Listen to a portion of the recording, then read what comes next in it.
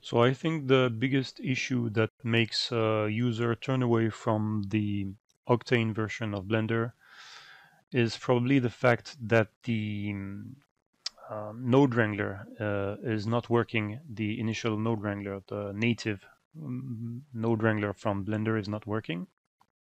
I'm talking about the one that you get here. If you type in node wrangler, this one, nothing will happen when you use this node wrangler.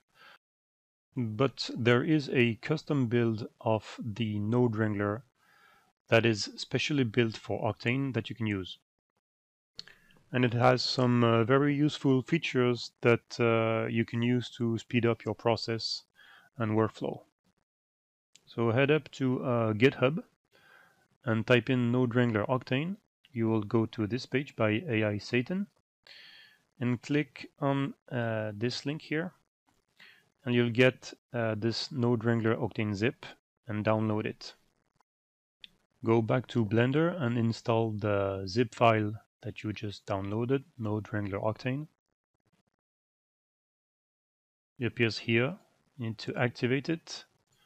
Make sure that the other node wrangler is deactivated, otherwise it will compete with this one. Make sure this one is activated.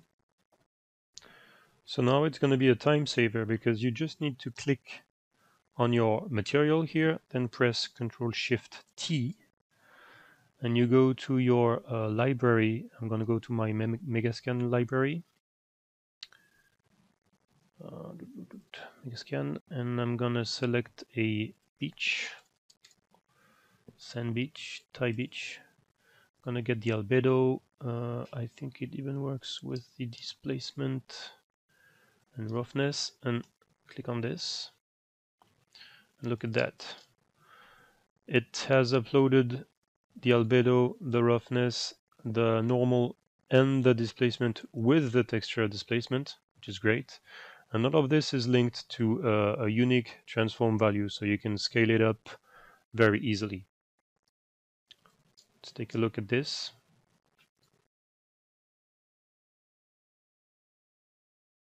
Here you go. I've got a beach. Maybe I want to tweak the displacement. Yeah, I'm going to take out the normals and to get real displacement like this. Great, amazing. Another very useful feature of the node wrangler is that you can mix colors in a click. So if I press on this color here and press Ctrl-Shift and right click, I can now drag and drop this to another texture, and it's going to create this mixed texture, right? So that's really easy. Now, another thing that the node wrangler does is here it's mixing these two textures at the amount of in the middle, right? 50% one, 50% the other one. So let's say I want to separate them with a gradient, with noise. I'm going to use the noise texture here into the amount. And I'm starting to see it here, but I'm not seeing it very clearly. So I'm going to add a gradient. Yeah. And one of the very useful features of the node wrangler of Blender is you can see specific textures or noise or nodes that you're working on. So if you now press Ctrl-Shift and left click, it's going to create a viewer here that's going to connect whatever node you're working on to the viewer. So now I can fine-tune this to something else.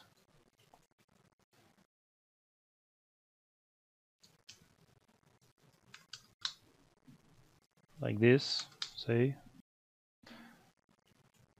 So I can see my gradient now because I was not seeing it properly before. And now I just need to reconnect this. So I'm going to select my node and Ctrl-Shift click.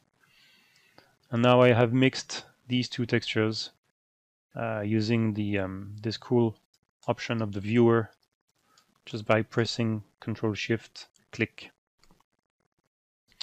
You basically can't work with Blender if you don't have the Node Wrangler activated, so just make sure if you're using Octane to download this version of the Node Wrangler.